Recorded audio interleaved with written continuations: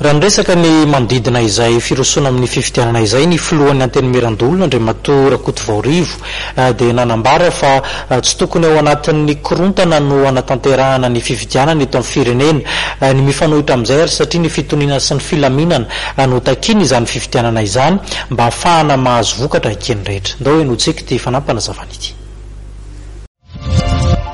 Niafatra dia teo fandresena lehibe zany resaka fifidianana zany.